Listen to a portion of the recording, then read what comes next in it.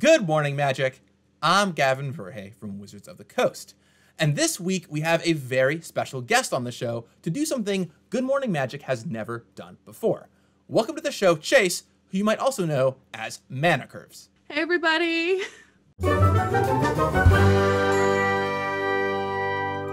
Super excited to have you here, Chase. So really fast before we get into the meat of the show, what's your background? Like, what do you do with Magic? How long have you been playing for? Tell us about yourself a little bit. Yeah, so I've been playing, I believe 5 years. In December of 2020. We're in the new year, so feels pretty good. My first pre-release was Shadows. I am a Commander content creator and Twitch streamer. I stream Paper Magic on my channel, as well as deck building, Commander deck building. And I also write articles for TCG Player about collaborative deck building and deck building in general. Yeah, her stuff is great. I've actually even been on her stream a couple of times, so go check it out. I'll put a link around here somewhere, and you can go watch the last time I was on there battling with a Commander Legends precon, no less. So it's a really good time. But in addition to her plethora of work and her amazing Commander games, there is one thing that Chase is extremely well known for in the Magic community. And you might have noticed it if you were looking closely as she was talking. And it is her incredible makeup stylings. Chase, what are you wearing today? So today I have a Chandra-inspired makeup look that I did. I wanted to kind of represent my favorite Planeswalker in the entirety of Magic. So I decided to do a little Chandra-inspired eyeshadow look with a little matching lip as well. So first of all, how do you even come up with these ideas, right? You've got so many amazing looks. When you want to go after a card, like, what is your inspiration for pulling that into the makeup world? So typically what I like to do is, when starting out with a Magic inspired makeup look, is I really want to take pieces of the card. I want to see if there's artistic representation that I can do. Is there a face paint that the character in the art is wearing? Is there any sort of distinguishable pattern that I can represent on my face that if I showed it to somebody, they would go, that looks like that. So for instance, if I wanted to do a Jace eyeshadow look, I would try to get like the detailing on his cloak onto my eye, either in a form of eyeshadow or maybe even an eyeliner or something just really eye-catching that, you know, you can pull and say, okay, I know what that character is. So what we're gonna do is we're gonna actually play a video of Chase doing this makeup a little bit earlier before the show happened. And we're gonna talk about exactly how you can do it at home and what her process is. So let's roll the tape. All right, Chase, so kick us off. Where do you begin?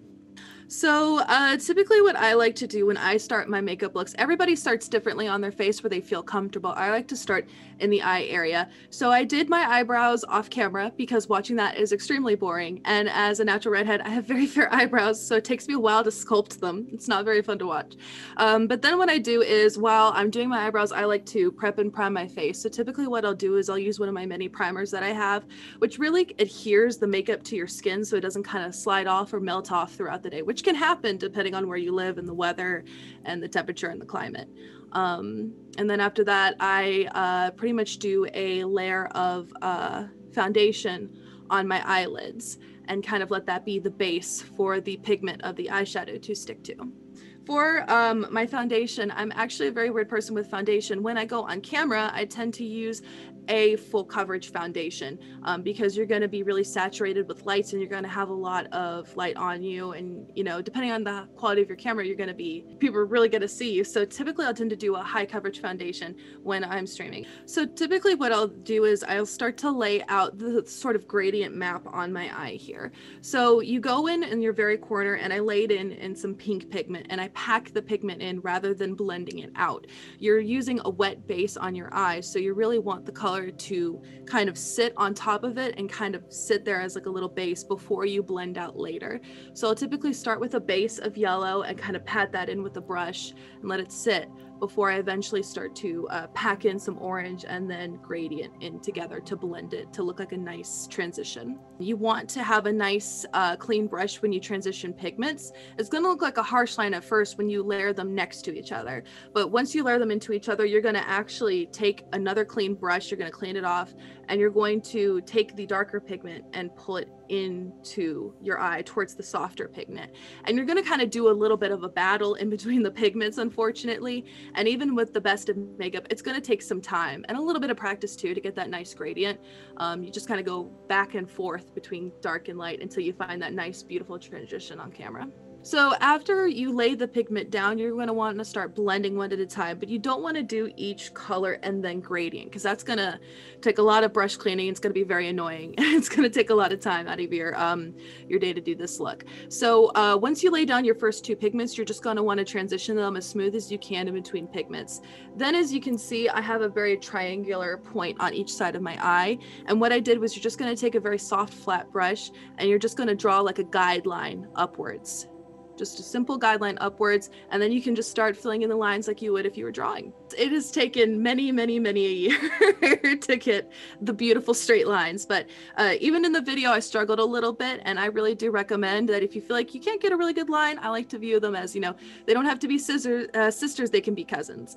So they don't have to look exactly alike, they can be a little unique. And I even took some a makeup pad and some micellar water just to kind of carve out the nice sharp line that I wanted to get going there. Typically, you'll get eyeshadow from a palette, but these I actually use are amazing. They're eyeshadow pigments. They are very volatile to use because it's loose powder in a teeny tiny little jar. They are very bright and very pigmented, meaning that, you know, if you put them on your face, they're not going to you know, look chalky or tend to kind of blend in with your skin. They're going to stay very bright and you know, fluorescent. Actually, they even are UV activated, so if I got a black light, I could you know, hold it up to my face. I don't have one with me, but it would glow because that's the kind of pigment that I picked up, which is very cool. That's awesome. Okay. Yeah, they're very cool. So with brushes, I kind of go all over the place. I really like brushes. The really good thing about makeup brushes is that the packaging says what they are. This is a brush used to contour. This is a brush used for powder. Use them for these things, and that has helped me so much because you know, having a little bit of a guideline based off of what your brushes say can be super helpful in figuring out, you know, what fits best for you. So I'm taking out my foundation and I'm slowly dripping that onto either side of my cheeks and just doing a couple drops, really kind of figuring out what kind of coverage I want. And then I am just slowly taking out my beauty blender and really blending it into my skin. It looks like I am actually hitting my skin, but I promise you it's a soft sponge. You know, feels really nice, and even like a little face massage. And you're just going to take it and blend it out until you blend it towards your eye, where that little line mark is from when you were doing your concealer on your eye for your pigment. I'm just doing that all across my face, on my nose. Got to get into the nose creases here, otherwise there's going to be a little bit of a line. Making sure that you get it nice around your lips, and even just bringing it down onto your chin and neck as well as your forehead. I typically have a part in my hair, so I like to lift up my hair just to make sure I get it all and I don't have a weird spot. And sometimes I like to blend it up into my hairline. It's my part, otherwise there's going to be a weird difference of transition in here as well, depending on the day and how your scalp looks. So next, what I am doing is I am taking my bronzer. Typically people like to do their bronzer on top of their powder. However, I like to kind of do it actually on top of my foundation. So I'm just taking my angled sculpting brush and I'm slowly going in down on my jawline to define my jawline. And then I do a little bit of a little lemon pucker with my lips to find where my cheekbones are, and then slowly sculpt downwards with the bronzer as well, kind of blending that out to make sure I have not a harsh line on my face. Then I go up around towards the top of my head to make sure I have a nice little arch area as well of color. And then I take a beauty blender and just blend that out to make sure the color is not too harsh and too dark on my skin. So next I am setting my face with my Airspun translucent powder. I'm literally just sort of grabbing my brush and doing a nice sculpted clean line and then blending upwards. Typically you can start to bake your face if you want to, if you want to go a little bit heavier with the powder around your face. However, I wanted to do sort of a softer bake today rather than a heavier bake, since I was doing sort of a translucent, softer look with my foundation. So I'm just going around the entirety of my face and just spreading the powder around everywhere, making sure everything looks nice and blended in and everything is set in place. Now, I know a little bit about makeup from the cosplay world, but nowhere near as much as an expert like Chase. So if you were also confused about the term baking, don't worry, I had to look it up too. And what I found is actually pretty cool. So you apply a layer of foundation and concealer as normal, and then powder. And then you wait. You actually let the heat from your skin warm it up and set it for you, hence the term baking. Pretty cool, right? Anyway, sorry for interrupting. Back to you, Chase. So the final steps that I am doing are applying blush to my face. I am grabbing 2 different colors and blending them together to get a nice peachy color that I really want to help make the warm tones in my eyes pop out. I'll typically do the little lemon pucker again just to find like the nice little apples of my cheeks and go start at the bottom and work my way up, kind of doing a nice little blend, just finding that area. You might notice me saying, that looks a little bit too dark, and I go back in with my translucent powder and make sure that looks nice and light and soft and not too terribly clownish. Even though I like to act like a clown, sometimes I don't like to look like one. So this final step I am doing is applying my mascara. Depending on how you want your eyes to look, you can use a lash curler. I'm typically just going in and doing just my soft mascara on the top and bottom lashes. Very scary sometimes if you're a new makeup user using a mascara wand. Hitting your eye with that is very painful.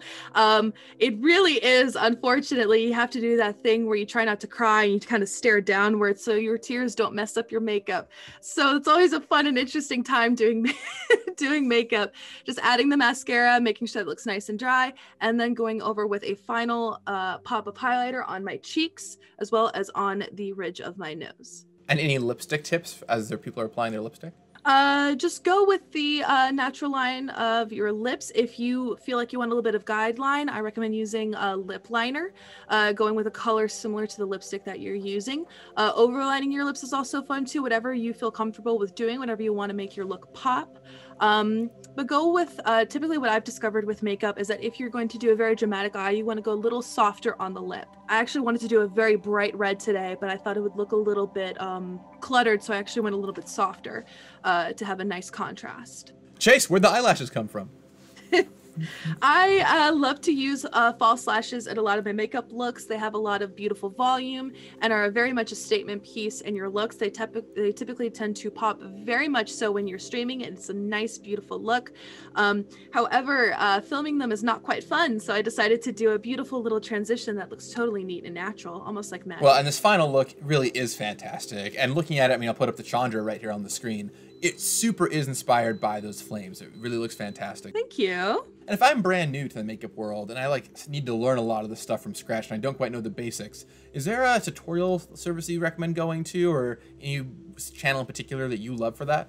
Yes. So I actually have a YouTuber that I love for the basics. She does everything from basics to the wildest, craziest look under the sun. I recommend Nikki Tutorials. She's an absolutely fantastic makeup artist and YouTuber. She does a lot of really wonderful work. Well, thank you, Chase, so much for coming on today. It has been amazing having you. This looks incredible, and I really hope people out there are inspired to give it a try themselves. And tell your friends. Maybe we'll have Chase back again for another episode with some future cool Planeswalker looks. I know, I'd love to see it. Chase, is there anything you'd like to say before we wrap up the show, or anything you want to tell the wonderful viewers out there? One thing I'd like to tell you is if you think you can't do makeup, that is wrong. You can totally do it. Anybody can wear makeup, anybody, and it's just fun to sit down and experiment with really fun colors and express yourself in a new and exciting way. Truly fantastic. Well, go check out Chase's stream. It's a great time. Go follow her on Twitter. She's hilarious, and I'm so glad to have had her on the show. Good luck with your makeup out there, everyone. I would love to see your styles. Feel free to tweet them at me and Chase. We'll take a look at them. And I will talk with you again very soon. And in the meantime, may you have plenty of fire in your eyes. You got this. I am only 5. It's going to be my first ever Halloween where I get to choose the costume. And so my mom asks me what I want to be. A bear snake. What? A bear snake. Don't you want to be like a character from a movie or a cartoon or a book or, something like that? A bear snake. But Gavin, bear snakes don't exist. Well, let's make one then.